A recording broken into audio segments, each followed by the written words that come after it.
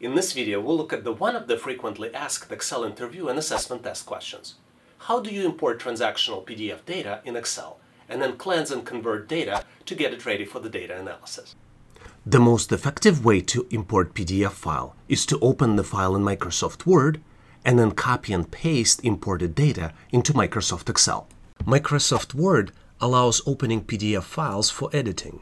You can select PDF file in the Open dialog box. You probably will get this warning message. I typically click OK, or you can select Don't show this message again. And after a few seconds, Word brings the entire PDF file into Microsoft Word. Depending how your original PDF file is structured, you might get the entire data as table in Microsoft Word, which would be easy to select, then copy, and then paste in Microsoft Excel. After you pasted it, you can format it as you wish and use this data for your formulas or any additional calculations. Sometimes, after you got the data into Microsoft Excel, it might require additional cleansing. Let's look at some additional steps you might need to do once you import the data into the tool. Excel provides numerous tools for you to cleanse the data. One of these tools is text-to-column feature of Excel. For example, you might realize that purchaser names contains both first and last name, and it's all contained in one cell. Text-to-column feature might be helpful to separate first name from the last name and put them into the separate columns. To do that, you might consider renaming the column. One of the more appropriate names might be first and then last. To use text-to-column, you can select the column. In our case, it's column D. Go to Data tab and click Text-to-column feature. The text here is space delimited, so we select delimited option on the first screen and then select space on the second screen. Then we click Next. We can assign the type of the column for the future converted values, and we can select text for both columns, and then we can click Finish. And it will ask us if we want to replace the column. Because we created an extra column E, which is empty, we can select OK option in this case.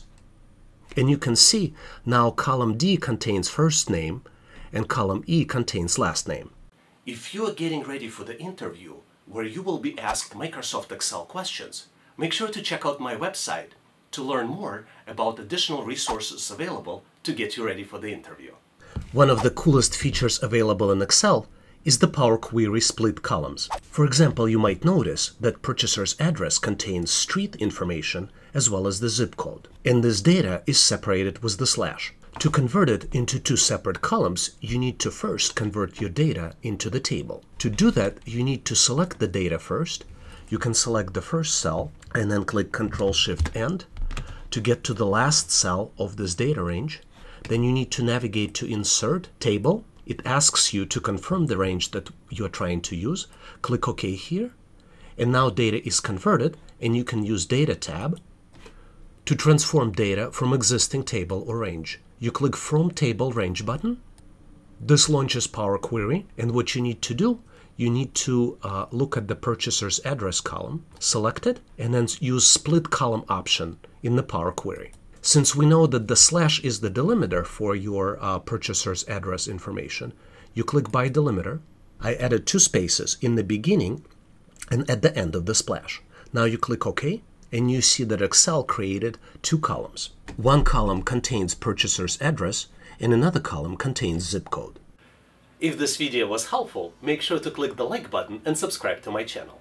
For links mentioned, make sure to check the description of this video. To learn more on the topic, make sure to check my ebooks and online training courses. All the best on your interview and Excel assessment test. Make sure to check out my other relevant videos and subscribe to my YouTube channel. We have a lot of great stuff planned in the pipeline, and I don't want you to miss any of it. And if you'd like to get notified about all the new stuff that are coming out, make sure to subscribe to my email list as well. All links are here on the screen. Make sure to click to stay in touch. Thanks again for watching.